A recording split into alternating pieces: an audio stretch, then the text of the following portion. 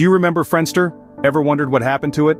Well, buckle up as we're about to take a trip down memory lane and unravel the story of Friendster, the social networking site that once was.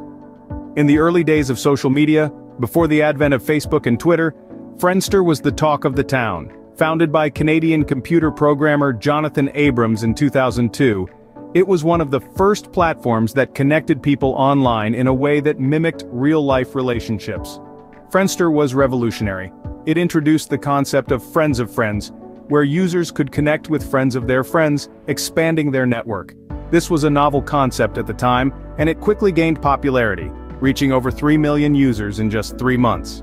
However, as is often the case in the tech world, rapid growth also brought challenges. Friendster struggled with technical issues due to its sudden user influx, causing slow loading times and frequent site crashes. These technical issues, coupled with a lack of a clear business strategy, began to tarnish Friendster's reputation.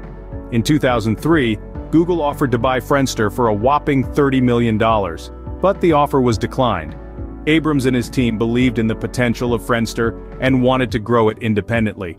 Looking back, this decision might have been a turning point in Friendster's journey.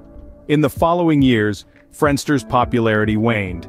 New social networking sites such as MySpace and Facebook entered the scene, offering smoother user experiences and innovative features.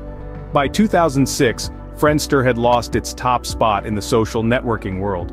In an attempt to revive its fortunes, Friendster underwent a significant overhaul in 2009, rebranding itself as a social gaming platform.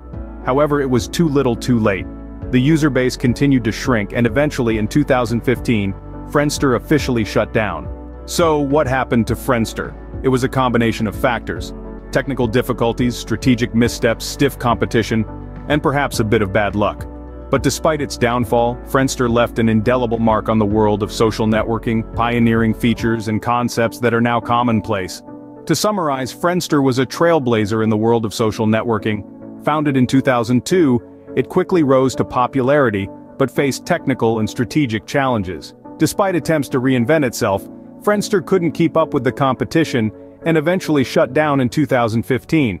Its story serves as a reminder of the rapid and unpredictable nature of the tech world, but it also underscores the impact and influence early innovators can have, even if they don't stay on top forever.